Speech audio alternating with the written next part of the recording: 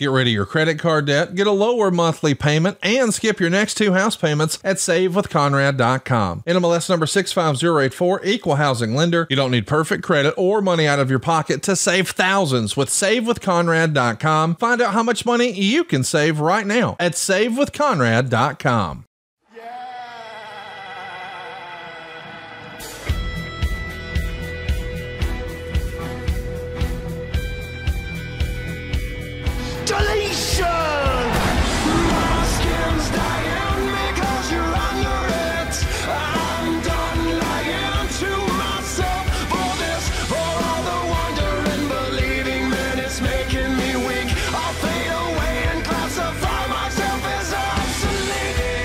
Words are about to be spoken here on The Extreme Life of Matt Hardy, presented to you by the Podcast Eat and Ad-Free Shows Networks. I, of course, am Jon Alba, joined as I am by the broken one, woken one, spoken one himself.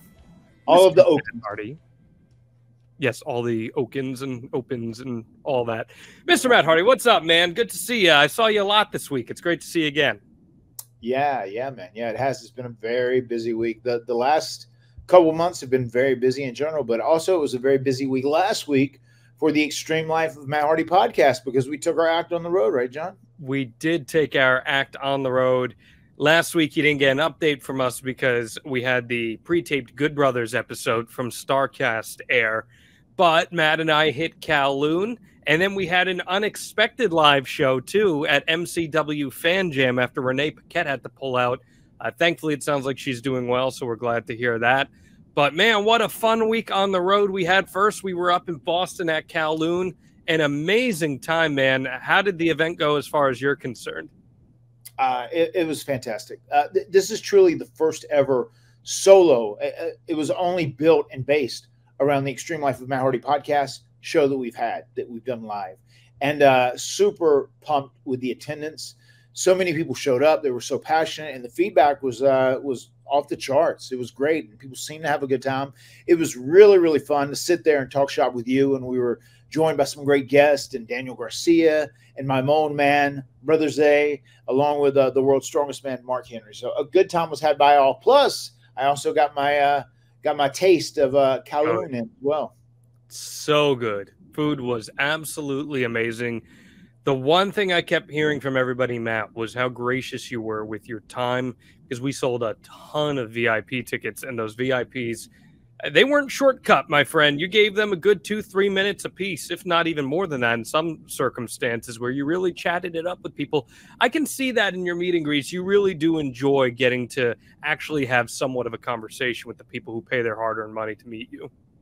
I mean, I do. That is something that is very, very important to me, because if I was a wrestling fan of, say, I got to go to a Macho Man Randy Savage meet and greet, as I'm a young fan who loves pro wrestling, and if he spent time with me, if he gave me a moment, if he gave me an experience, and he felt like we were engaging in great conversation, then that's a moment I would treasure forever. And I've always thought that, so I always try and live up to that standard whenever I do meet and greets. And everybody was really cool, man. And usually it's just a laid back, chill time. Two people, two human beings, just kind of shooting the shit, talking to one another, talking about pro wrestling, talking about memories. It's the best, man. It's not only something I do like as an occupation or job, it's something I do because I enjoy. I love doing that as well. I love meeting the people that have supported me for so long. My favorite story from this past week was at MCW, where there was a couple who they had gone on a date before and they thought it went well, so they decided to watch WrestleMania 33 together. And what happened, Matt Hardy, when the Hardy Boys came out? They found out that they're soulmates. The Hardy Boys came out. They both had the same level of excitement, and they said, "It's obvious. We're meant for each other. We are soulmates. We have found our partner for life." What an amazing story! How cool is that? Yeah, super cool. And Gothic Baby was at the MCW Fan Jam as well. Yeah, she's more than half-assed over, bro. Way more than half-assed over. Yeah, man. Gothic Baby, she was there. She was having a great time. Oh my God, she was so hype on these airplanes. She loved traveling on airplanes. Much more unruly than King Maxwell was. He was doing all the traveling when he was young because there was only one kid and we were able to take him everywhere. But she had a blast on the flight, man. She hated being contained by that seatbelt on there. She wanted to run up and down the plane like a maniac. She had a great time though, and it was so much fun to have her with us on the road. Great seeing Queen Rebecca. She joined us on stage as well to promote her book, Life of the Gothic Baby, which you can go pre-order right now. It is available. Just search Life of a Gothic Baby and you will see that. We got a lot of our pals here, the top guys and top gals. We got Heather in here. We got Ken in here. We got your boy, Coach Rosie, who says he hopes to see you at StarCast, Matt. What up, Josh? Josh Fields says, I'm so jealous. It looked like an awesome show. He's talking about Kowloon. I'm going to meet Matt one day. You will meet Matt one day. 100%, Josh. Yes. It's going to happen. We got a great crew here, ad-free shows. If you're a top guy, you get the perk of being able to tune in to these recordings live. It was such a fun time. And I'll tell you what, Matt, I got so many DMs that were like, when are you bringing the Extreme Life to my city? And I think that's something we're going to have to really do some serious thinking into. I'm here for it, man. It sounds great. I mean, I love traveling. I love talking. I love telling stories. I love debating pro wrestling. There's so much about it to debate, you know, as we're going to do today, obviously, and coincidentally. But I really enjoy doing this, and I enjoy meeting my fans, my supporters, and just people in general. So yeah, man, it's definitely something I look forward to doing down the road. So if you want the Extreme Life of Matt Hardy to come to the stage in your neck of the woods, shoot us those DMs. Let us know. Shoot us those tweets, those Zeeks, X's, whatever the hell they're called now. Are they Zeets? I think they're called Zeets now. Zeets, okay. Zeets, like John Cena. Yeah, exactly. John Cena. What up, Cena? You got to start zobbing. Cena Sr. came to our live show at Kowloon. Yeah, Cena Sr. did. It was very cool to see him there. We got Bobby in here. Says the Extreme Life of Matt Hardy in Oklahoma City would be wonderful. You like Oklahoma City? Yeah. Oklahoma City, you know, one of my biggest bumps ever happened there. One of your biggest bumps ever. Yeah, the leg drop off the cage. That was a leg drop off the cage in Oklahoma City. Interesting. Okay. Well, we're going to be talking about the leg drop off the cage in a few weeks, I believe, actually, when we talk about SummerSlam 2005. So I'm very excited for that one. We got Joe in here. Says, I hate that I'm late again. Don't worry. We just started, Joe. We just started. Oh, yeah, Joe, you're not late. You're perfectly on time. Yeah. Zoel in here. Mr. Lopez says, need to come to Kansas City for some of that good barbecue. Oh, boy. You know I'm here for that. Oh, yeah. I am here for the barbecue. Good. Put over our friends at Jimmy's Famous because I know you got a chance to stop over there this week. Yeah, we did, man. Oh, I'm going to put over a few people first and foremost here. First, I want to put over our friend Andy from Kowloon's. Andy, thank you so much for taking great care of us and for reaching out to me and setting up this event. I know you and John put a lot of work into it and, you know, got everything together, and it was such a great time, and we hope to do it again soon. Come back to Boston, have another Extreme Life of Matt Hardy live show. I want to thank Dan McDevitt, who allowed us to do the Extreme Life of Matt Hardy, MCW, and also set up a great meet and greet for myself and Jeff. We signed for 4.5 hours straight. It was amazing. Awesome. So good to see, you know. Well, I like that thing you tweeted, John. What did you say? The Hardys once again. The Hardys, the classic Hardys on the island of irrelevance. Yeah, there you go. Yeah, they both signed 2,000 autographs each. They're damn so irrelevant. It was great, man. It was so great to have that show of support and that show of love. And then I also want to thank I want to thank John from Jimmy's Seafood, man. Once again, we were able to go out. We were able to grab some food before going to the airport, which was I love to see it. And even Queen Rebecca, who knows about Jimmy, she's been there before, but she was so happy with her food as well. So great stuff, man.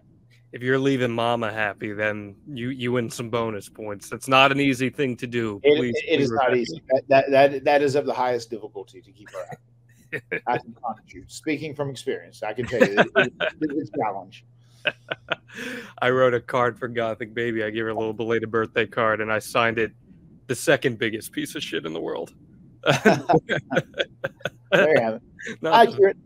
Not the biggest, the second biggest piece of shit in the world. It was so much fun, man. I had such a great time with you. I know you got to spend some time with the family. You got to see the Barbie movie, right? Yeah, we did. We went and checked that out. Obviously, Rebby and Evie were going to go just to have a girls' day, and it was great content for her. And I know she was excited to see it anyway. She was somewhat of a Barbie fan growing up, and I had no idea what to expect, but I was very pleasantly surprised with the movie. Gothic Barbie, if you will. It was great to see them get in the spirit for that. Bobby wants to know, is there any chance top guys and gals could get to have breakfast at a Waffle House with Matt Hardy? I'm here for it. I love the Waffle House. I'm all about it, man. Give me the scrambled eggs and the grilled chicken. I'll eat it all day, man. Throw some hash browns on there. I'll even splurge and have some of them as well. I love it, Bobby. Yeah, you know, the eggs element to that I don't know about, but I can get down with the chicken for sure. I can get down with some good potatoes too. Made some smoked Wagyu burgers yesterday. Life's good, man. Life is good. It's the summer, and we're having a good time here. There was one thing I did want to ask you about, by the way. Saw this headline this morning. Okay. Samoa Joe, your boy, who you've put over quite a bit on this podcast in the past. I love Samoa Joe. Samoa Joe. He's going to be playing King Shark. He's voicing King Shark in an upcoming Suicide Squad video game. Mm-hmm. And he was asked for his picks for a Suicide Squad in the wrestling world. And he said, quote, very easy for me to put together. So firstly, I would be on there myself just because if I'm going to commit these guys to have bombs put in their heads, I'd have the common decency to put one in mine and be out there with them. What a noble gentleman Samoa Joe is.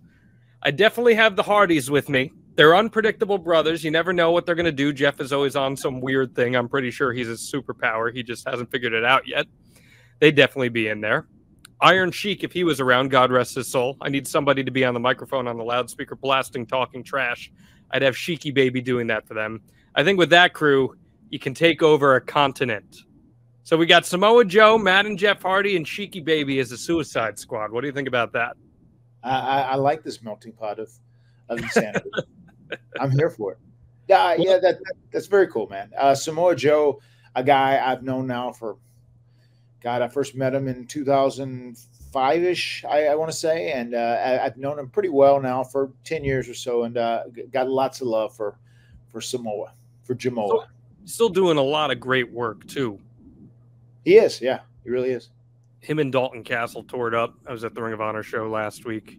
Hypothetically speaking, Matt, what would the Iron Sheik sound like talking some trash to some bad guys?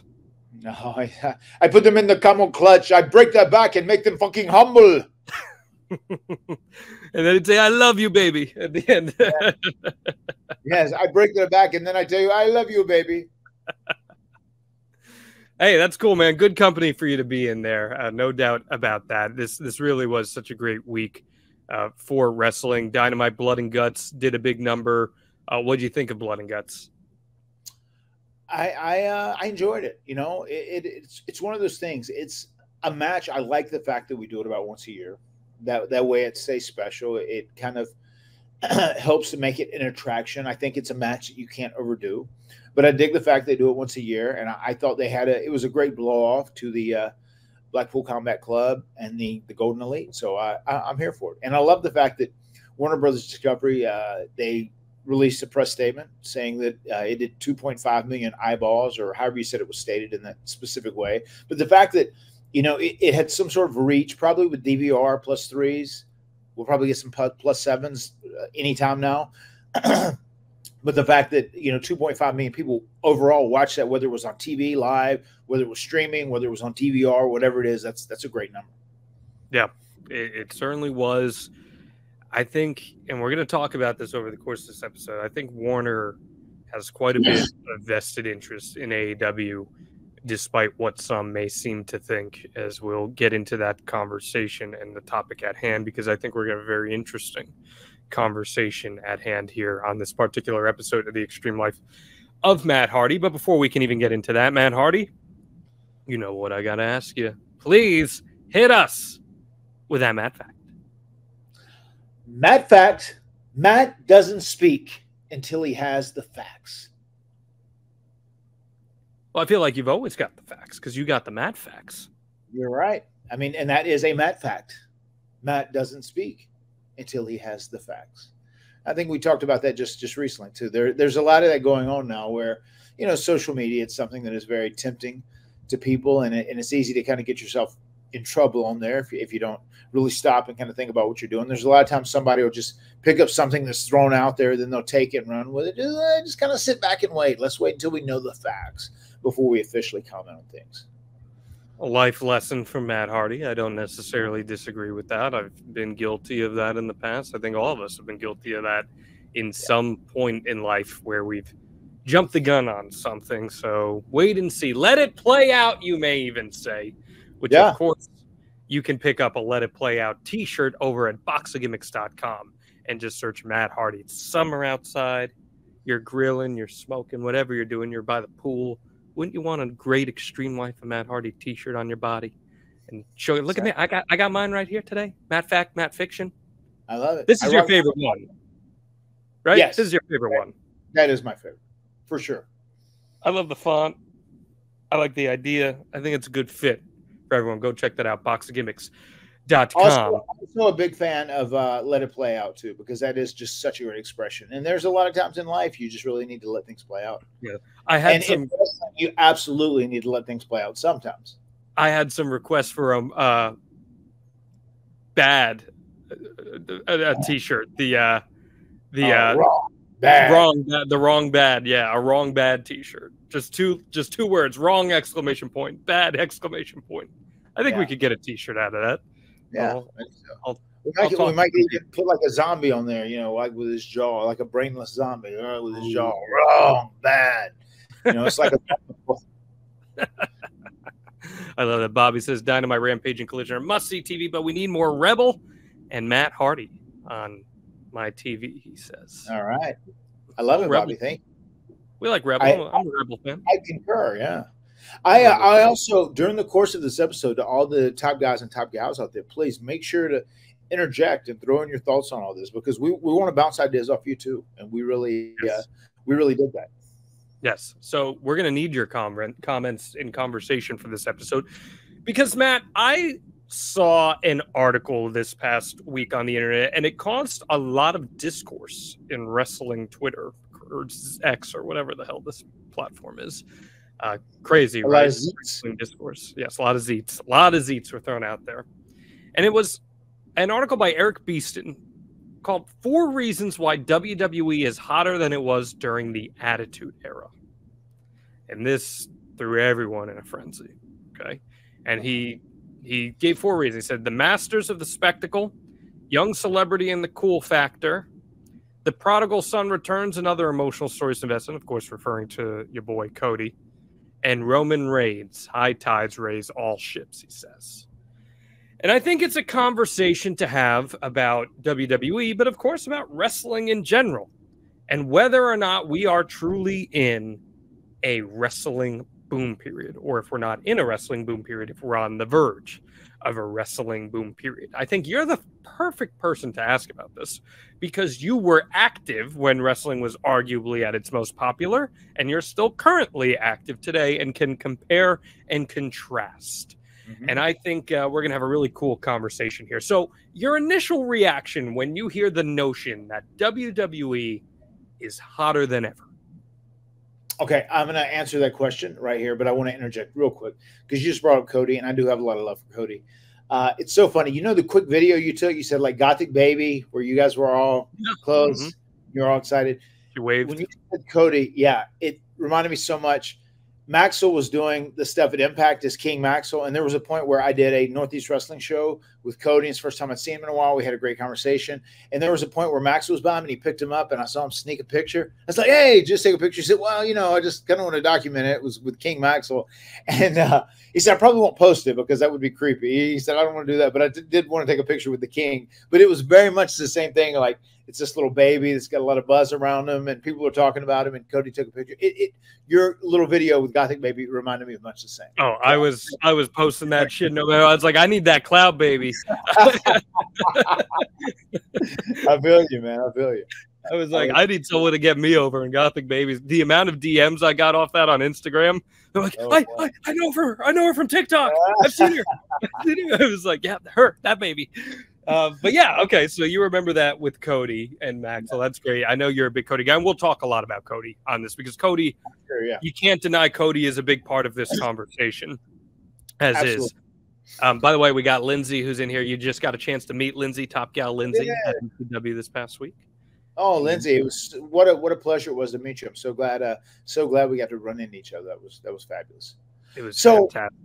You know, when you talk about that during the Attitude Era in the late '90s, obviously, and compared to now, the early 2020s, first half of the 2020s, wrestling is really, really good now, beyond a shadow of a doubt. It's just, I think it's very different the way you judge the parameters of the entire wrestling industry. I think if you look back to the Attitude Era, it was more ingrained in pop culture. I think that people in America, could even say North America, were much more aware of pro wrestling, and it was like cool, it was trendy, but it was very different. Now it is so much larger on a global scale, and sure, we got huge numbers where 7 million, 8 million, 9 million people, however many people would watch wrestling, you know, on any given Monday night back then. But it was very different. I mean, there was only 40 television channels then, or whatever. You know, it was much, much smaller as far as like the things you could watch and your choices. But if you fast forward 25 years later, you know, now you have thousands of channels just on cable. You have all these streaming services, Netflix, Hulu, whatever it may be. There's so much content out there. Now wrestling is also taken in and absorbed in such a different way. It's consumed now in so many different forms. Like some people watch it on live TV. A lot of people just solely watch it on DVR. A lot of people stream it on whatever their device is. So there are many different ways to watch it. And I think right now, compared to then, it isn't as ingrained in pop culture as it was in the late 90s, but it's also much more well received and much more known about, and people are aware of pro wrestling currently around the globe, because so many people, you know, sit here and they look on their devices, and this is where they watch their pro wrestling. They watch WrestleMania here, they watch All Out here, you know, they watch all their events right here on their smart device. So then let me ask you to take a stance on this, and we'll revisit it at the end of the episode after we have our discourse here.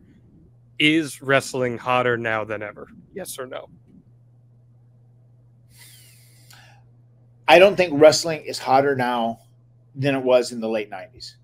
But I do think wrestling has a much more sprawling impact around the globe. And I think it has the chance and ability to become hotter now than it was back then. I think that's where we're at right now. I think many more people consume pro wrestling in this day and age in so many different ways, and you can't keep those numbers. But back then it was just a little bit hotter at that time, because it was truly a part of pop culture. And that is something that is really hard to do. Now it's much more of a niche, you know, industry, as most everything is. There's so many things out there. There's so much entertainment to choose from, and everything is almost niche and has like a very certain audience. That's why I am a huge advocate of saying we have to appeal to like more casual fans. I think casual fans are the way to grow pro wrestling in the big scheme of things. I mean, the people that are wrestling fans, they're going to tune in and they're going to watch wrestling because they love it. And they can complain, they can bitch, they can moan, but they're gonna tune in and they're gonna watch it because they love pro wrestling and they have to get their fix, so to say. But I think we need to continue to try and build people that are crossover stars that appeal to the casual audience. And especially speaking about AEW. WWE, obviously, they're taking some great steps in the way they're doing the thing with Logan Paul, the way they're doing the stuff with Bad Bunny, because that does cross over and they get casual fans to tune in. And I think they have a real successful formula going on currently. Couldn't you argue, though, that the diehard hardcore fan is the one that has fueled pro wrestling right now to be the most lucrative that it's ever been? Like, yes. I think that's a big part of it. I don't think they're the sole proprietor of that, but I do think the fact that we have such an impassioned hardcore wrestling audience that's willing to pay money for wrestling content, that has been extremely important for growth and for economic prosperity here. It absolutely does, John. And you are correct in that assessment. I fully support that. And also, I want to add on top of that, so many people are consuming pro wrestling right now and paying for pro wrestling in different ways. And we're in a pretty tough economy right now, too. We have to keep that in mind. In the late 90s, we had a great economy. There was much more money to go around to spend on entertainment and wrestling and pay-per-views and whatnot. Now, not quite as much because times are tougher. I think that's something that almost has to be factored in. Well, and right now, I mean, you do look at the economy right now. The one thing that hasn't been affected, even though we've been dealing with inflation, is, and this is the reason why we haven't gone into a recession, is because people are still willing to spend money.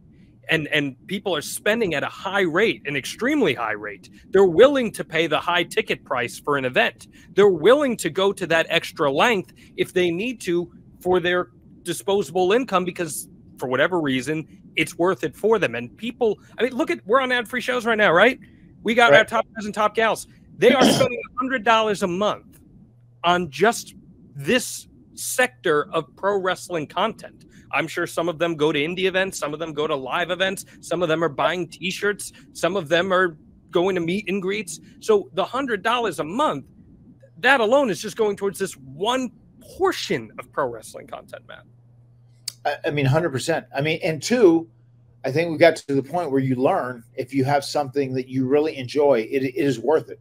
You know, if for me to go out and have a great meal, it is worth spending extra money because it is something I enjoy and it is something I really want to partake in.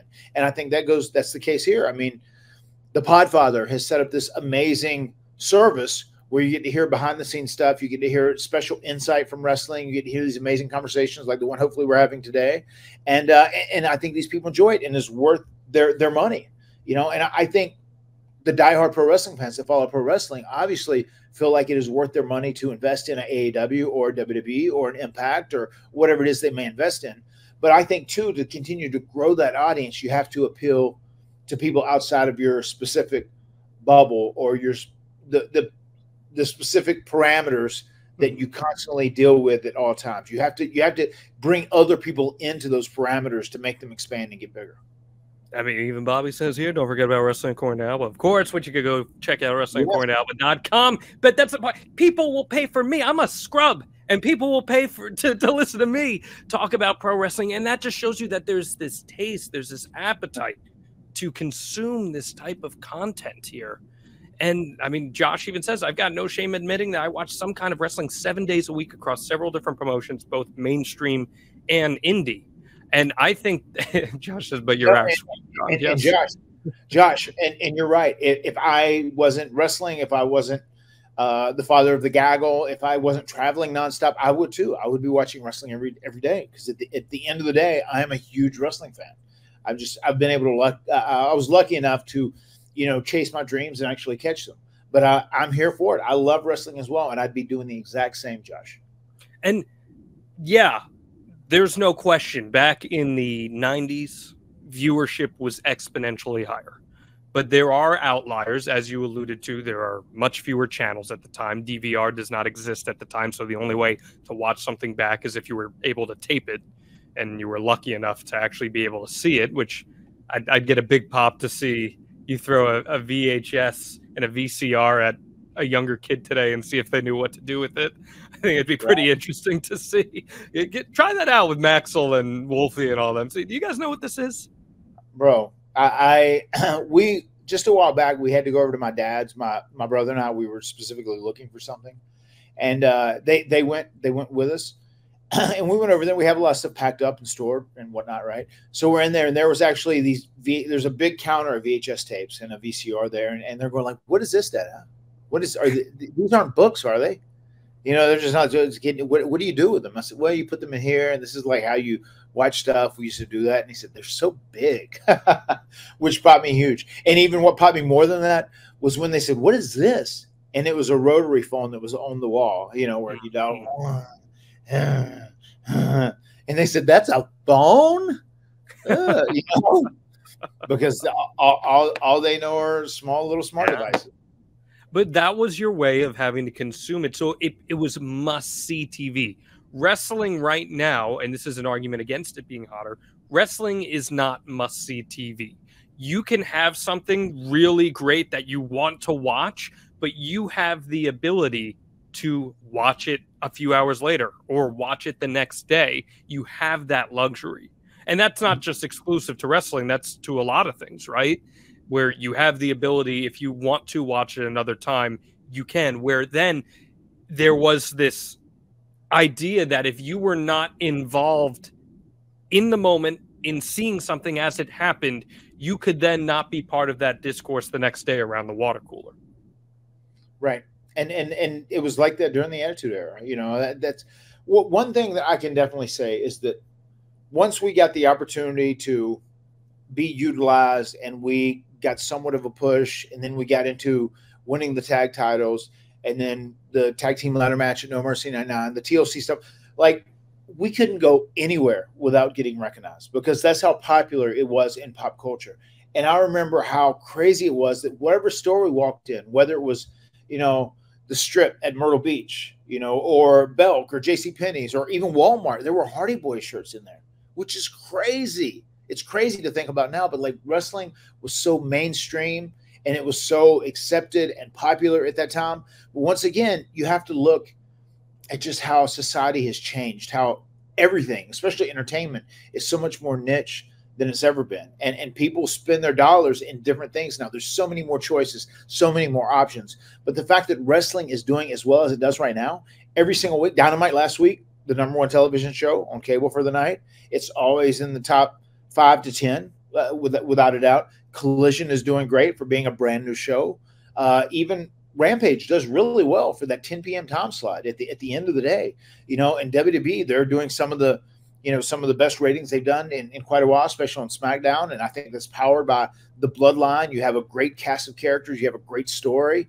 And I still think that is something, a huge element of wrestling that we should lean more into. I think the most important thing, the most paramount thing in pro wrestling isn't necessarily the quality of the match. I think it is the quality of the story and the journeys these characters are going on. I think that's the most important thing in pro wrestling, in my opinion. And that is my opinion. And that's something that we can talk further about and contrast of then versus now. But I mean, you talked about like Hardy shirts being at Walmart and stuff.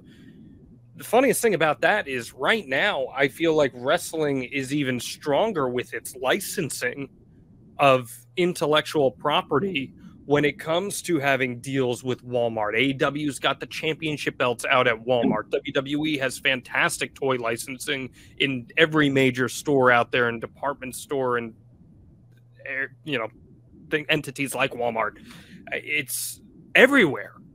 And I think that back then, you just said that it was so ingrained in culture, which is interesting because the WWE product now, the AEW product too, but especially the WWE product, is far more socially acceptable and socially mediated than it was back then. So why is it not as pop culture relevant as it was in the 90s?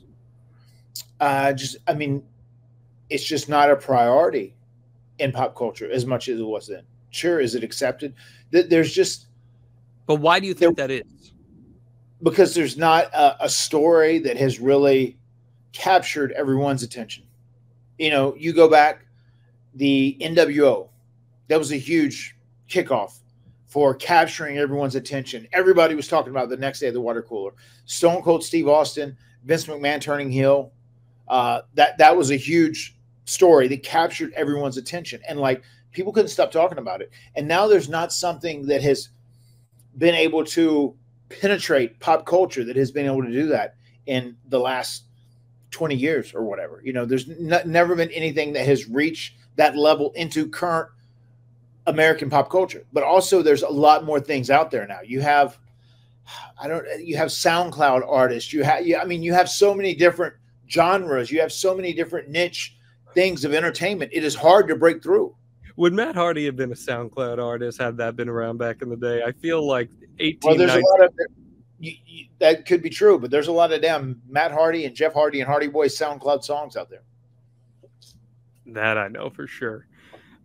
But I think there's one part of that you're not hitting, and that is that the 90s, the mid to late 90s specifically, there was a huge rise in counterculture within pop culture. Mm-hmm. MTV, you can argue MTV was at its hottest in the late 80s, early 90s, but nothing was stronger in terms of MTV content than the late 90s in reflecting where society was at that moment. Celebrity Deathmatch. You know, you had the tail end of Beavis and Butthead, that kind of stuff. pro wrestling adopted itself into counterculture. Look at the stories that we saw in the Attitude Era. Or as Eric Bischoff, it was the rise of the anti-hero too. The rise of the anti-hero for sure. But, you know, people loved the women in clad clothing. They loved choppy PP. They loved all of the, and for as bad as they were, and they were horrible, some of these stories, they really were. They reflected society. You know, we just saw the Headbangers this past weekend, you and I, right? Yeah. The Headbangers today with that gimmick, I don't know if that really works.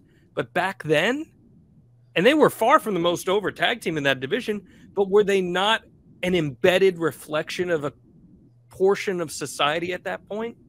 Mm-hmm. No, yeah. I do agree with that. But, man, those were great days. I miss the 90s. It was such a You're nostalgic for them. I get that. And that's wrestling fans too. So many wrestling fans are nostalgic for that. You would go in, and this was a part of the conversation that I had to argue with some people online, because I feel like some people do lack context for this.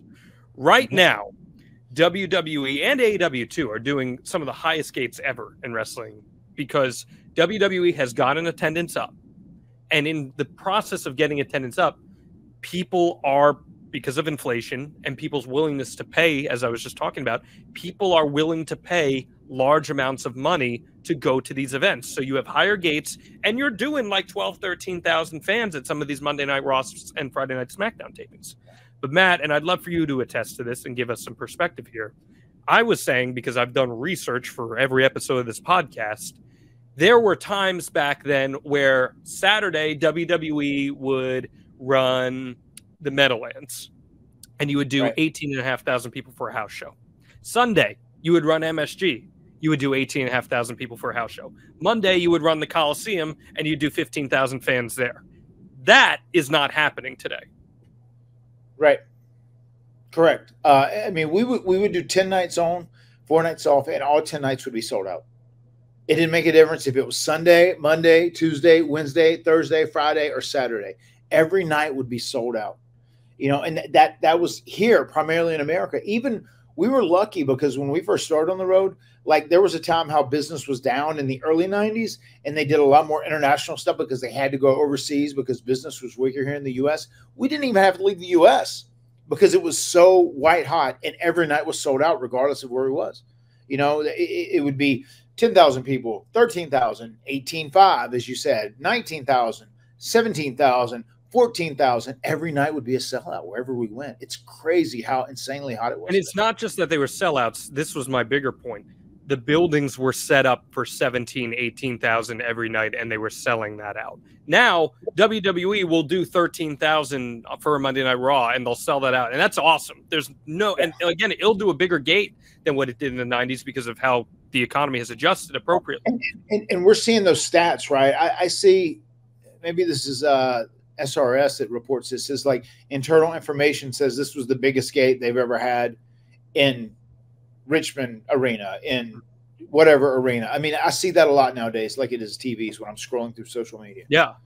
And that'll be with 6,000 less fans than what you would have gotten on a Monday Night Raw taping in 1999.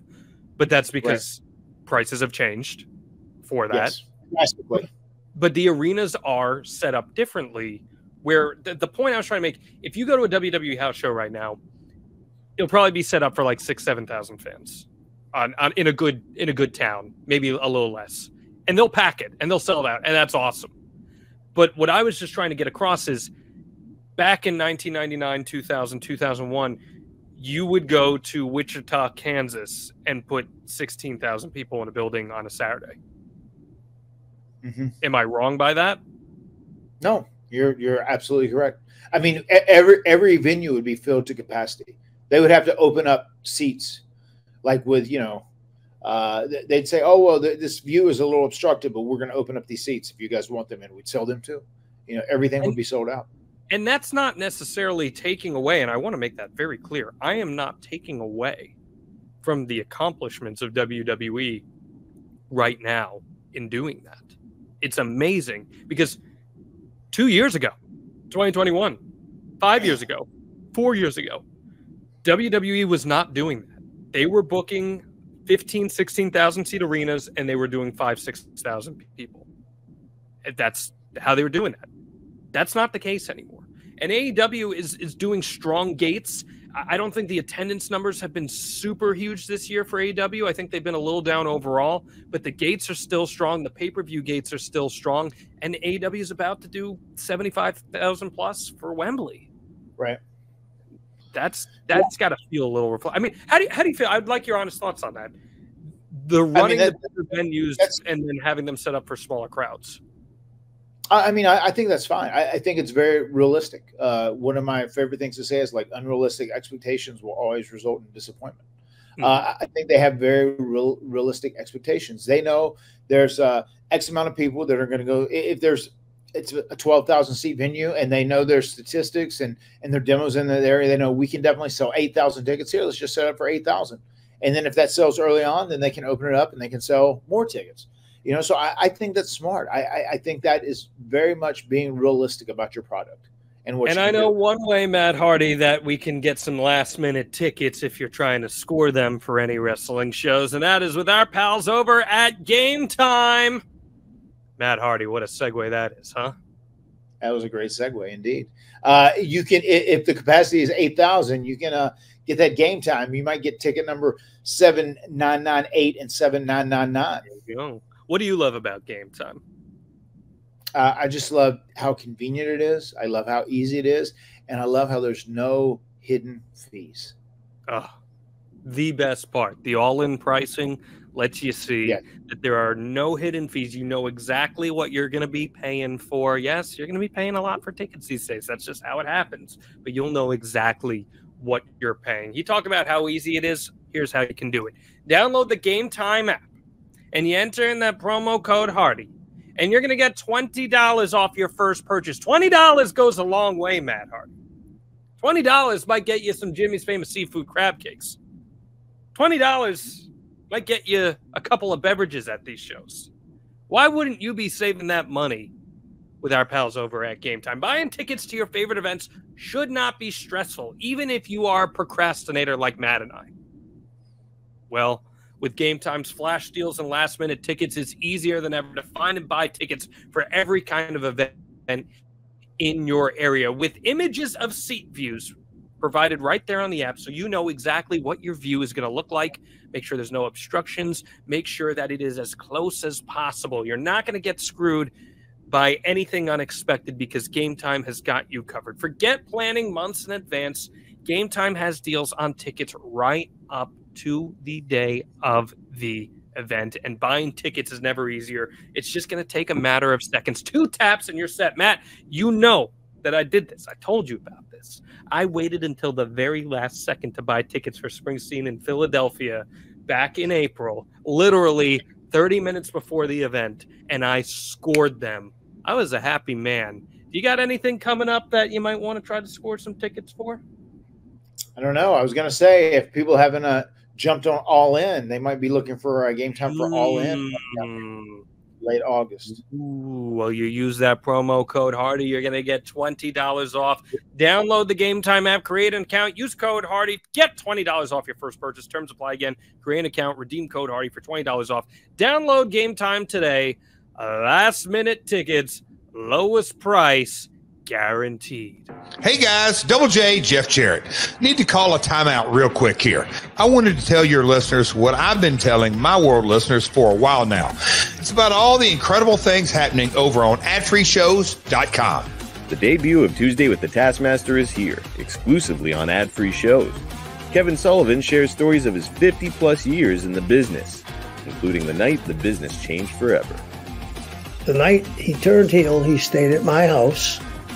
His agent came. I had a 3-bedroom house at the time on the beach, and I wouldn't let the agent have a room. I gave Hulk a room, and we didn't leave till the first match was in the ring. We got in his limo and drove down. I was so afraid someone was going to change his mind, and I've heard a lot of things that It might have been Sting. It might have been Big V. I didn't have a second choice. It had to be Hulk. On a new edition of The False Finish, Conrad is joined by none other than Glacier, as he breaks down how the Glacier character came to be and the memorable vignettes leading up to his debut. I enjoyed doing the vignettes. I felt like it was a chance for me to show off that martial arts side that I'd had, you know, and it was something I was very passionate about. And now, yeah, my two loves of pro wrestling and martial arts were being combined together. So I was all in. Hey, that's just a small taste of what Ad Free Shows has waiting for you, including a brand new perk, getting to join in on the live recordings of the shows with 4 levels to choose from. See for yourself why Ad Free Shows is the best value in wrestling today. Sign up now at adfreeshows.com. That's right. Sign up today at adfreeshows.com. And when you're talking, Matt, about these live events too, I do think you need to discuss the indies, because there's an argument to be made that the indies right now are hotter than ever as well, and that is fueling the success of the top promotions. You've been doing indies for years, especially a major portion of the last decade. How do indie events today compare to when you got back on them 2011, 2012? Well, I still think it's kind of the opposite. I think if the top promotions are doing well, I think it feeds down and helps the indies. I think it's different now because indies have different outlets and ways to promote their events that they didn't have 20 years ago. But I definitely think if wrestling is hotter in general, it helps the indies more than anything else because people just want to consume wrestling. But I also think that the indies are supplying talent for those major promotions at a rate that has never been seen before. No, I mean, they definitely are, because it's, once again, almost like a territory effect.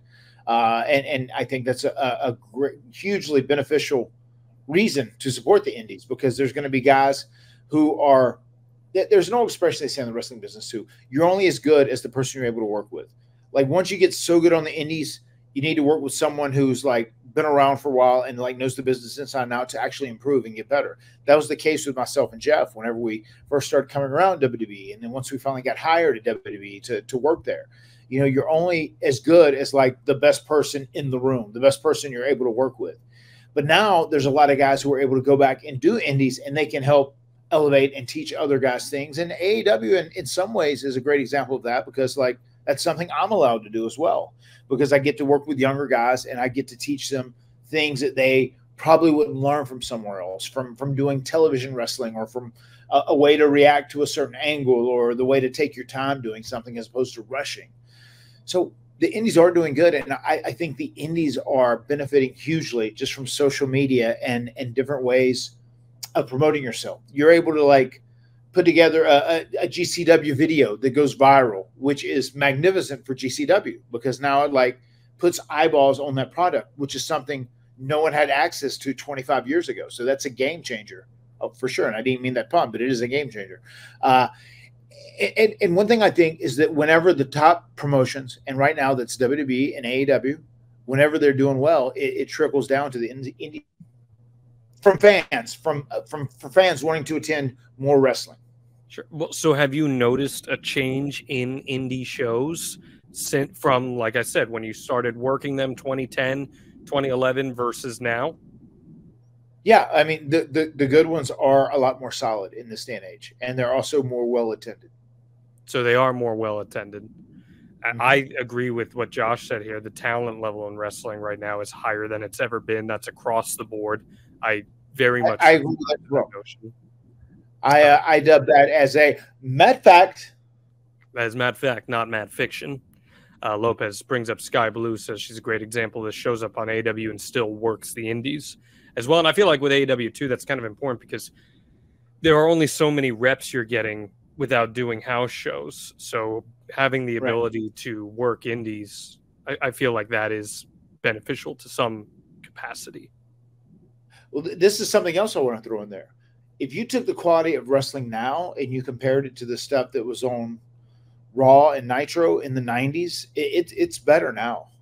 I mean, back then it was more ingrained in pop culture, as I've said before, and it was like there were stories that were hot that like casual people really connected and like latched onto, you know, whether it be the rise of Stone Cold Steve Austin or the, you know, Hulk Hogan turning heel and the NWO, whatever it may be. But like, if like those botchamanias and these people that are just like love to be negative and hate on wrestling were around back then, oh my God, they would have had a field day because there were so many things that just went awry back in the day, especially on live television. Yeah, you've been around a few of those folks over the course of the years, for sure. The talent level is significantly higher, and it's from people who were inspired by individuals from that time period. I think there is one. So, okay, one pushback I'm going to have on the hotter than ever conversation. They mentioned that Cody and Roman Reigns play big roles in that, right? Why do you think Cody and Roman Reigns play a big role in that conversation, Matt? Like, why do you think this individual and other people who've supported this argument looked at Cody Rhodes and Roman as examples for why the product is hotter? Well, I think they're great examples of why the product is hotter. First and foremost, Cody, it was a big deal for him being one of the founders of AEW, one of the guys who helped start that company, one of the guys that really kicked it off, and one of the hottest acts in pro wrestling altogether at that time. And considering he was one of the forefathers of AEW, the fact that he jumped back to WWE and it was a big deal, it was very important. And those are things that are good for business because it's something that fans love. It's something that they get off on. I know I did back in the day. If someone jumped from NWA or WCW to WWE and vice versa, that was always a big deal. And then Roman Reigns, on the other hand, finally they decided to turn him heel. They pulled the trigger. They went all out with it, and it's worked out great. And their storyline with the bloodline and him being the longest reigning champion in a very, very long time, over 1,000 days right now, their storyline has been extremely compelling. It's something that's hard to turn away from. And that is something that you can tell the numbers don't lie. Like every time they have a bloodline segment, viewership goes up every single time. It's a draw. But there's a point that I'm making with these two individuals that I think actually supports the antithesis. That being, Roman Reigns and Cody Rhodes are big-time top act stars right now. We agree on that, right? Yes. They are big-time top act stars. WWE and pro wrestling as a whole have had so few of those since the Attitude Era. Whereas you look at the Attitude Era, the Monday Night War era, there were multiple top mega star guys who each carried equity and almost equal equity among them that helped propel the product into a higher standing. What do I mean by that? I'll give you this example. This is, in my opinion, the very best example of how much true star power WWE had back then. The Armageddon 2000 main event. 6-man Hell in a Cell. Rikishi's kind of the outlier. They were trying to make him one, right? But it didn't work out. You had, aside from Rikishi, Stone Cold Steve Austin, Triple H, The Undertaker, Kurt Angle in there, and The Rock. Those 5 guys, Matt Hardy, are 5 guys who are company carriers, top-level draws, and each of them, maybe aside from Kurt, but I'd still even give Kurt this too, they supersede the brand that they were working for. Wrestling has not had that in a long time, aside from really John Cena. Whereas Cody Rhodes and Roman Reigns feel like they're on the cusp of breaking that. What do you think of that assessment? Yes, I agree with that. I think Roman has, I think he has broke through. I think he is that special of a performer right now. And I think the thing that can break Cody through is him finishing the story and finally winning the title at some point. Matt, stories are never finished in WWE. Didn't you hear? Triple H said that. Their stories are never finished. We're just in the 3rd inning, pal. You don't have to get hot, John. The fact is, what the culmination of him having a successful journey and getting to that point, and the realization of him winning the world title that his father couldn't, will be the point where that particular story finishes and another one will start. But that is a deal that will be, I feel like that'll be the thing that will be the culmination of Cody's superstardom. I think that is a deal that is going to help him turn the corner and be a much, much bigger deal. I mean, I have gone on the record and said this. Especially if he defeats Roman Reigns. Cody is the closest thing they've had to John Cena. Mm-hmm. He is that, and people have looked at me with two heads. But you just said, and you agree with that. Why do you agree with that? I mean, he is. I mean, the one thing that makes him so special and so unique is the fact that he left WWE on his own accord, and he wanted to go out and prove himself and get out of the spot he was viewed in. He was stuck in where they saw him in WWE, and he did that successfully. There's the infamous story now about him taking up the bet with Meltzer about selling 10,000 tickets to an event, and that's where the original All In happened. And then that eventually led to the formation of AEW with Cody, the Bucks, and Kenny Omega. And then he, was a true pillar, a true cornerstone of AEW, someone that was one of the forefathers of AEW and had that vision for it.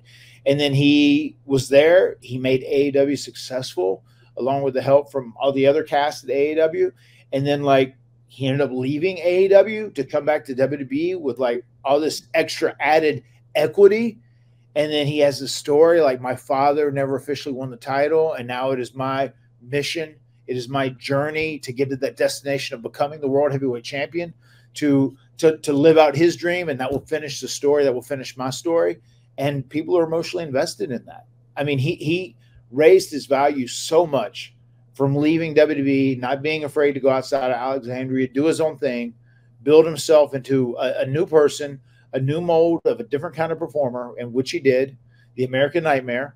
He went to AEW. He turned that into a success, left, went to WWE, and became one of the biggest baby faces in all of pro wrestling history. And he's still in the midst of making that journey to getting back and finishing his story, winning the World Heavyweight title. And for the record, I don't blame anyone else for not reaching that level, because I think it has been directly in correlation to the company's refusal to let anyone become bigger than the brand. Right. I think WWE's priority since probably the PG era began, 2008 specifically, is that we are the brand. We create stars, but no one supersedes that. And I don't necessarily think that they view that from a vindictive standpoint. I think that's just how the company operates. And now you see two guys in Roman Reigns and Cody who you can argue are in the process of becoming bigger than the brand. And that's what you had back in 1999 and 2000. Yeah.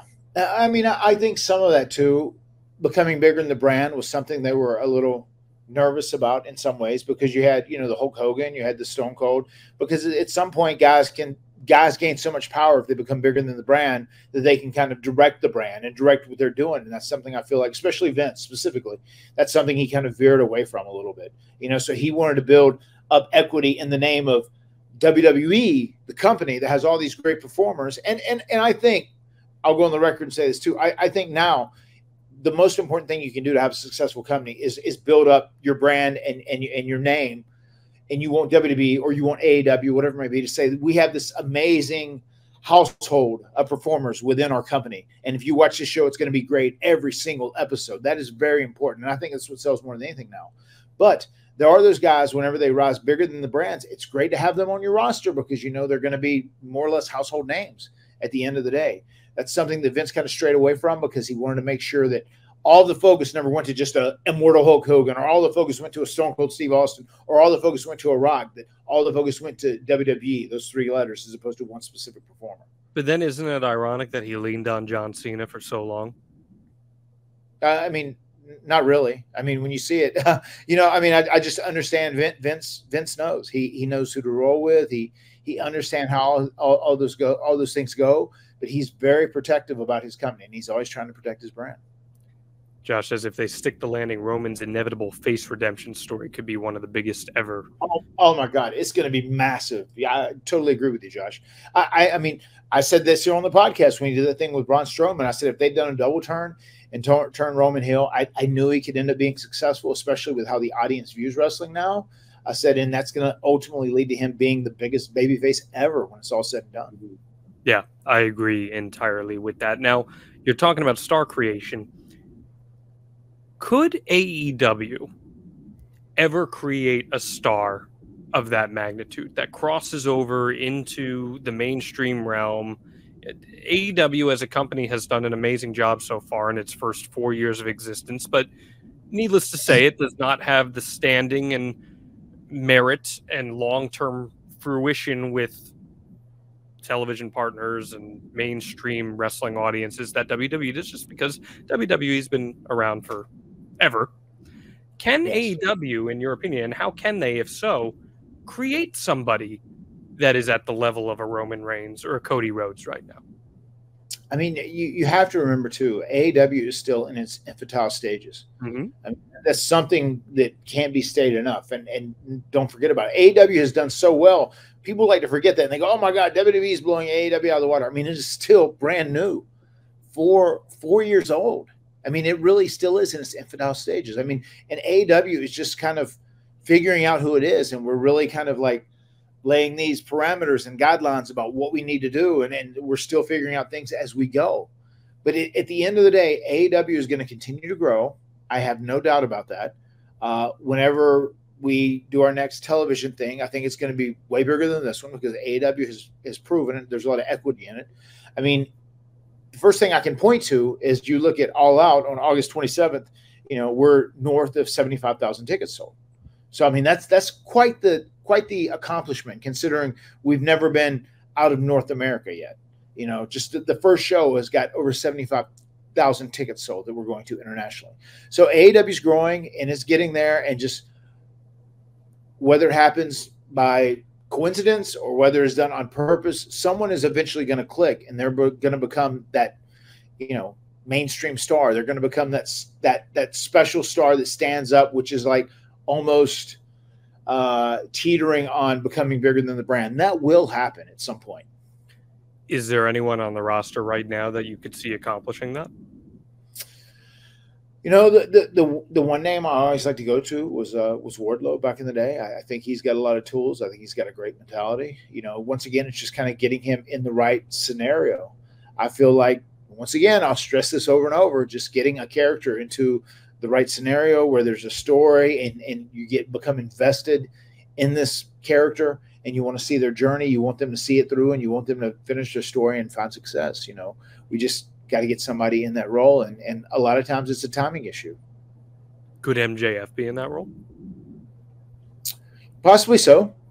I still big advocate of Better Than You, baby, with what they're doing right now. And as you said, too, I hope they continue to roll with that. It's something that happened organically. It didn't feel forced. It didn't feel pushed down anyone's throat, and people really enjoy it. And, I'm here for it. Also, I'm going to throw in, too, man, our boy DG there, man, that little dance him and Sammy did had me popping huge, man. When he slid through Sammy's legs and popped his head through and had that crazy expression on his face. If he's a sports entertainer, then I am too. Yeah, Shibata. I asked Shibata about Daniel Garcia at the Ring of Honor show, and he says that he thinks he's the future of wrestling, and he says he's not a bad sports entertainer either, which I thought was pretty cool coming from Shibata. Lopez thinks Britt Baker has to be up there in that conversation if there's someone today that could cross over and break through. So love me some Britt Baker, man. I know you do. And you talked about Wardlow, man. I think one of the things about Wardlow, right? He looks like a movie star, right? Yes. I think he looks cool. He's got an incredible attitude. He's extremely athletic. He's got an awesome physique. I mean, he's like a guy who can, he could be one of those guys that could do it all. And he could also have a crossover appeal to people outside of pro wrestling, I think. I'd imagine one of the reasons, Matt Hardy, that he's got that physique is, of course, with our friends over at AG1. Yeah, you knew that was coming, folks. AG1 has got you hooked up, whether you look like me or whether you look like Wardlow. All you got to do, one scoop in a cup of water every single day to get that all-encompassing nutritional insurance. Matt Hardy, tell us how AG1 fits into your daily routine. It's the first thing I do every single day. When I woke up this morning after a long night of delayed flights, I didn't get quite the 8 to feel great, the 8 hours of sleep I would have loved to have gotten, but I got that 6.5. And when I woke up and I had my AG1, I drank those AG1 and I feel like I got that 8 hours of sleep. That's how great I felt.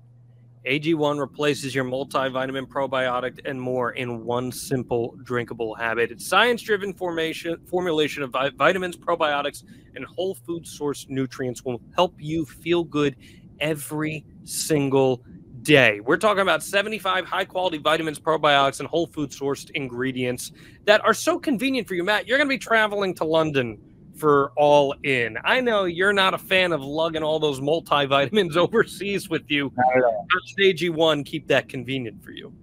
I mean, I'll be having it, and everybody else is on that trip. You know, we'll be there chanting, "Let's drink AG1s. Let's drink AG1s. Let's drink AG1s." You know, man, that stuff, it'll keep you revitalized. It'll keep you fresh. It'll keep your eyes open, and it'll keep you ready to go and ready to perform at All In London. AG1 is not only a high-quality all-in-one solution for daily foundational nutrition, it also saves you time, confusion, and money. Each serving costs you less than $3 a day. You had quite an assortment of beverages waiting for you at your hotel this week, Matt Hardy. AG1 is cheaper than all that. It is. It is cheaper and much more healthy. That it is. We want to help you out here. The Extreme Life of Matt Hardy. If you're looking for a simpler, effective investment for your health, try AG1. And how many free AG1 travel packs are people going to be getting, Matt Hardy? You're going to get five free travel packs. And a free 1-year supply of vitamin D with your first purchase. Go to drinkag1.com/Hardy. That's drinkag1.com/Hardy. Check it out. And we thank AG1 for sponsoring the Extreme Life of Matt Hardy. We love AG1s in this house. One of my favorite things, Matt, from our live show at Kowloon this past week was when I asked you, because we did a watch along of the tag team ladder match, the inaugural tag team ladder match.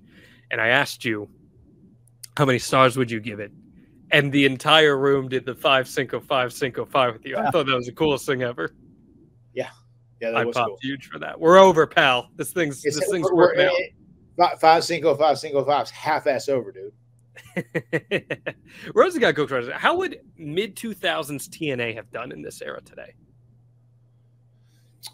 That's interesting. I think it would have done better than it did then, because I feel like a higher work rate and better in-ring action is much more appreciated in this day and age.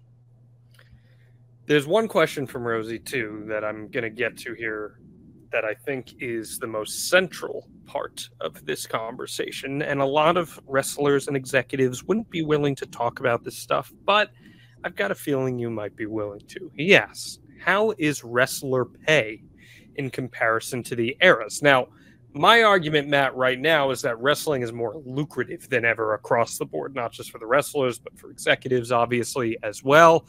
And the way that wrestling makes money has changed a lot in the process. So give us a little bit of perspective here of pay then versus pay now.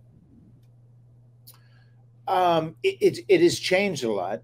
Back when we first signed, we had things called downside guarantees, which you'd be guaranteed X amount of dollars, which usually if you were on the full roster, if you were on full-time on the main roster, most guys started at 75 grand. And usually it was like, it upped a little bit every single year, but 75 grand is what you were guaranteed to make. And that's even if you got hurt and you were out all year long. Right. You know, but then if you worked more house shows, you worked more live events, you were on TV, you got hot, you're in a big angle, you're on pay-per-views, then you can multiply that downside guarantee many times over, obviously. So in 2000, our downside guarantee was $75,000 and I made 14 times that. So I mean, we did okay, you know, during that time. And now we're in an era apparently from WWE, just like whatever you end up signing, they might still try and call it the downside guarantee, but it's more or less going to be like a salary. And I feel like that's more or less what things are now. What you end up signing for is like what your salary ends up being. But the salary is higher than most of those downside guarantees, correct? Absolutely, it is. And some of the guys I know that are working WWE now are getting pretty good deals. And especially there was that window when, you know, Triple H slid in and was in charge, you know, whatever, when he slid into the DMs and was kind of running the show there at WWE. And I know some of the deals that he, you know, signed guys to were pretty good. You know, I think Vince kind of realized when he was the only game in town is like, this is kind of what I'm going to offer you, and you can take it or you can leave it, you know. But just having another game in town with AEW, it's helped out everything, you know, especially from the wrestlers having some ability to make more money in a certain place because in theory they could go to the other place. So that's been a good thing. And at AEW, I have a salary and I'm super happy with it. You know, I'm taken great care of here. So I have no complaints.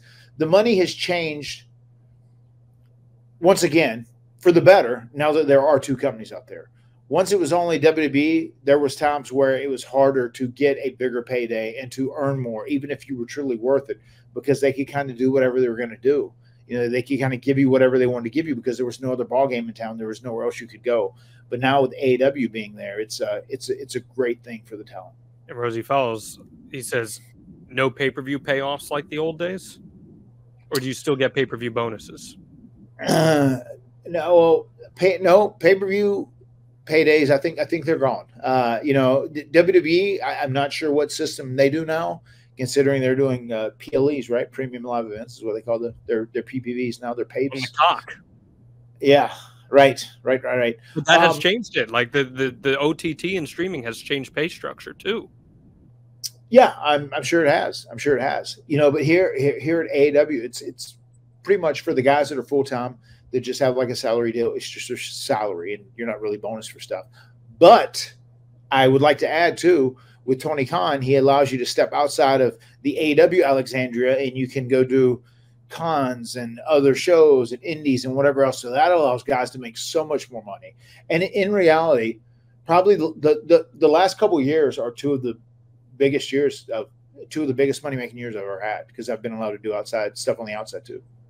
Can you give us some perspective, because this does play into the conversation at hand? You just said that that's really important for making money. You don't have to give us a very specific number, but can you give us a range typically of what you might walk away with from a convention, someone of your equity on a given weekend? Well, if you see myself and Jeff there for 4 hours, it's going to be 25 grand. I can tell you that. It's a pretty flat rate of what we have. You know, 25 grand split between you two? Yeah. And then if there's extra stuff in there, then there's you know, extra money. And that's 25 grand. Break this down, because there are going to be wrestling nerds listening to this who are going to love this type of conversation. 25 grand, is that just to get you there and then you pocket what you make off the signings? How does that work? I mean, that's it too. If there's any promoters out there that are looking to book us, there you go. If you have spoke to anyone or agent or person, you know, what we typically do is for 4 hours, 25 grand. And then if there's extra stuff that's added in there, we do whatever. And that's the pay. That's like our booking fee. That's what we charge. And then, you know, there hasn't been an instant yet where someone hasn't more than made their money back from us going somewhere. So, but so let me, I'm asking for the structure here. So 25 grand booking fee, then the fans will pay $150 for a combo. They'll pay $100 for whatever. That money goes to the promoter. Correct. Yes. Okay. So unless there's extras in there, they want to do. If they want us to sign like extra items for some people, that could be money that could possibly come to us. You know, if there was extra 8x10s they want to sign to sell on their online shop or whatever it may be. You know, sometimes there's extra things that are included. But basically, if we're going to go to a place and we're going to sit down for 4 hours and sign, that's like our going rate currently. And that's nothing that, you know, I'm not really even worried about disclosing. That's just like our current booking fee. No, I mean, the reality of it, like That's the business. There's no. I normally save this stuff for strictly business. My podcast with Eric Bischoff, but talking about the business of the business, that puts into perspective, guys. $25,000 to book them. That's not something that people would have been paying at conventions years ago. That's just something that tells you how healthy the industry is right now. Right. And also too, still, I mean, it just, you know, Jeff and I, we're very lucky to have been on TV for so many years. We're very lucky. I was talking to my good friend Scotty Too Hottie that I happened to run into yesterday and also this morning at the gym. You know, we're talking about how lucky we were to be on television during the Attitude Era, because like people just still remember you so strong from that time. There's never, TV had never been more powerful when it comes to like absorbing wrestling content. And like when a guy gets over on that television, then they like live in infamy. You know, they're infamous, they're infamous, they live, they're infinite when it comes to remembering those people in many, many ways. So we were just very blessed to be on during that time of the Attitude Era. And like people still remember that. Like so many times I hear it every single signing we have, like, oh my God, thank you for giving me a great childhood, or you were my childhood, you made my childhood awesome, you know, which always flattering to hear and it's super great. But once again, we're just very blessed to have had the run and be on television as much as we've been on television. But the reason that the money has changed so much is because the way money is made in the business has evolved tremendously, where it used to be the live gate, as you were just discussing, and it was merchandise based. Now we see these guaranteed licensed television and media deals and streaming deals and licensing deals that are directly feeding money to these companies that are allowing them to guarantee money in these contracts. And if they're not guaranteeing money, it's at least being paid more upfront, as like you alluded to, a salary per se. In 2001, Matt Hardy, WWE's first year that they reported revenue as a publicly traded company, they reported $430 million as revenue. Okay. And that's not necessarily what they're pocketing. You fast forward to this past year, 2022, $1.29 billion. And that has changed because of how the models have changed. Distribution has changed. More countries have access than ever to this. Much more global now than ever. Much more global. And so, yeah, maybe domestically, as many eyes aren't watching it as they were when you were out drawing Monday Night Football. But there are people now in every continent who have more access to this content that is very healthy for the industry. I mean, agreed. Everything you said there was matter fact. And then also on top of that, Matt Hardy, there's the last element of this conversation I want to discuss, and that is the celebrities. You brought up Logan Paul and you brought up Bad Bunny before. I think celebrities right now, WWE has struck freaking gold with this, where they are finding celebrities who A, love pro wrestling, and B, or I'll say B and C, B, have massive reach with social media, and C, they're really freaking good at it. And that, I think, has been a major change that we've seen over the years.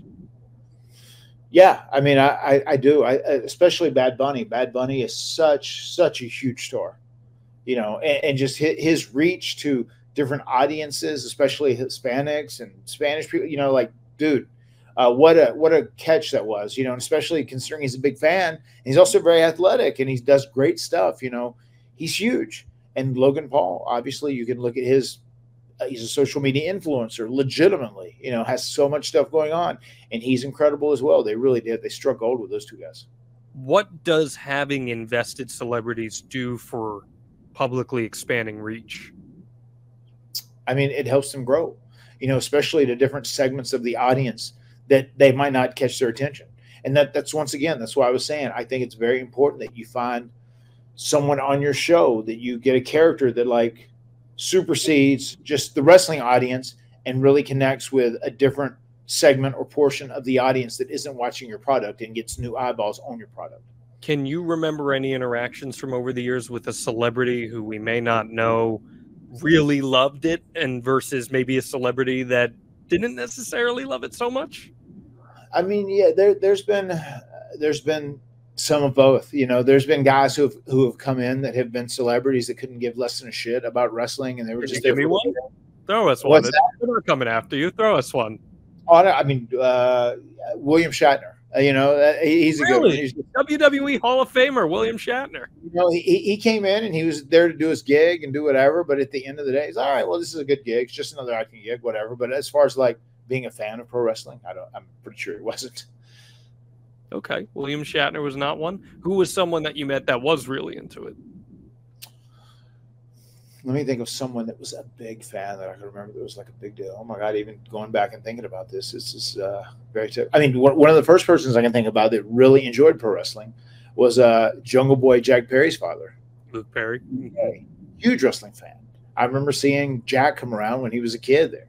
You know, once again, another one of those guys I have very fond memories of, him as a little baby walking around like Barty or Wolfie, you know, and now he's at AEW and he's a big deal and I'm wrestling against him. How was Evander Holyfield?